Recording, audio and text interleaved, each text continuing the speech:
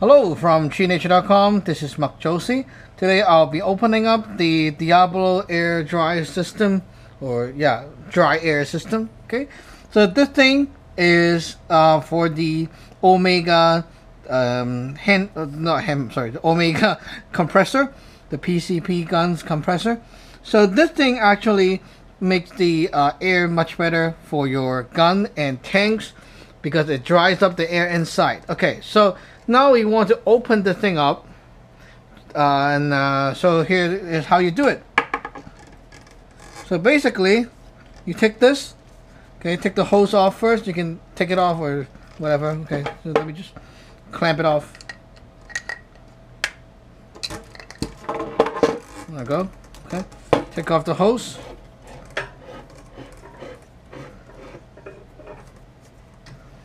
And after like a long time of use, you have to open this thing because if you don't, okay, the stuff inside is going to be used up.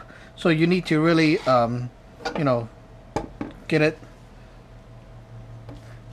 reset. Okay, so what you need is a piece of leather. Very easy. Piece of leather. And then a channel lock right here.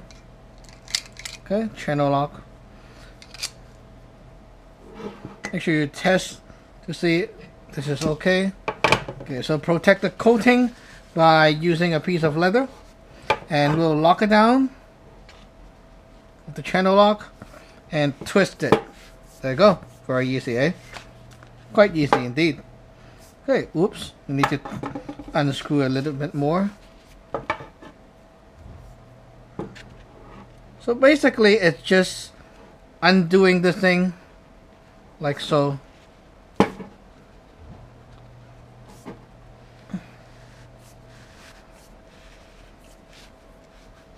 Okay, loosen it up. You see there's a gap here. Now you can loosen it up by hand. I was told by the VP of Raptor Pneumatic, Todd. He said that you don't have to lube it. Okay, just don't do anything to the inside. It's fine like that. Leave it as is. Okay, should be fine. I have seen their tests. They tested this in a destruction lab, and it can withstand over 14,000 or 15,000 psi pressure. So it's a very, very, very scary strong tube. Okay, so there's no way you can fail with this thing.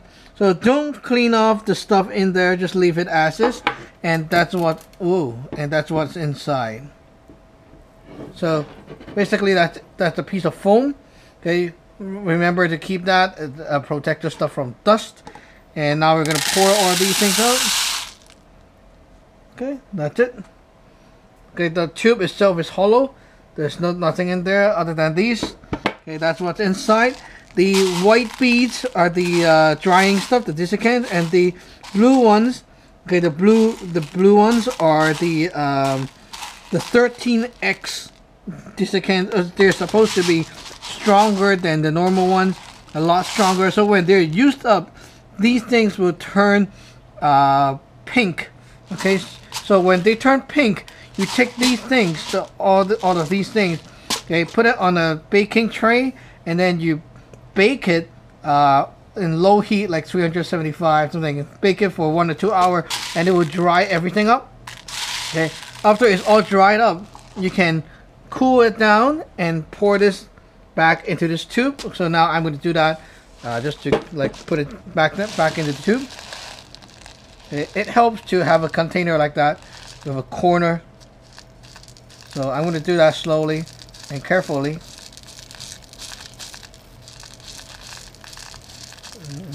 I wish my container is a bit better, but anyway.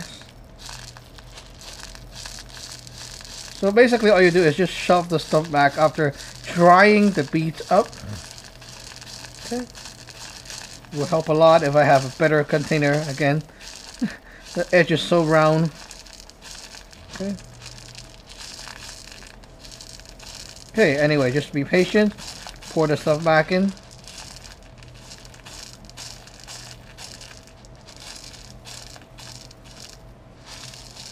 You can buy these beads from Raptors Pneumatic or Airgun of Arizona. Like, tell them about it, you know, say you want refills, and maybe they can quote you a price for it, whatever. Or you can choose to bake it and then reuse them, just like this. Okay, make sure that there's no more beads on the threading, so when you actually thread the stuff back, it won't like glue or jam in the way. Okay, so yeah, some of them you see really get stuck right there with the grease and shit. So I would say it's safe to, you know, do it slowly and make sure everything is packed back into the spot. Okay, they do stick to the grease. Holy crap. Okay, so let's see. Okay, this is my second time opening up the tube, and I find that the worst part is that your beads will jam into the threading, so make sure you check inside here all the time. Just check and see if anything's in there. Okay, well, after you're done, okay, put this foam or whatever, pack it back. Whoops. Pack it back like that. Okay, there we go. Okay, pack it back. Nice and packed. Okay, and then hand tighten the cover. Hand tighten the cover back. And that's how you do it. So basically, that's it for this project. So after you dry everything up, screw it back in, and the thing is ready to be used again.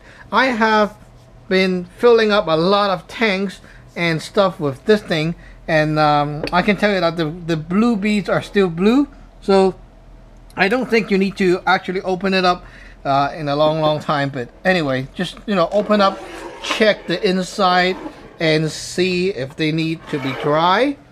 And of course, now we have to screw in this hose, and it's done. Wow, easy. Okay, so basically that's it. Okay, hose back, everything's tight, and we're good to go. Remember to keep your test plug inside this hole, the quick disconnect, so that it's going to stay clean and free from dirt and stuff. You don't want dirt inside here. Okay, so basically that's it for this video. Thank you for watching. Remember to subscribe and like. Bye bye.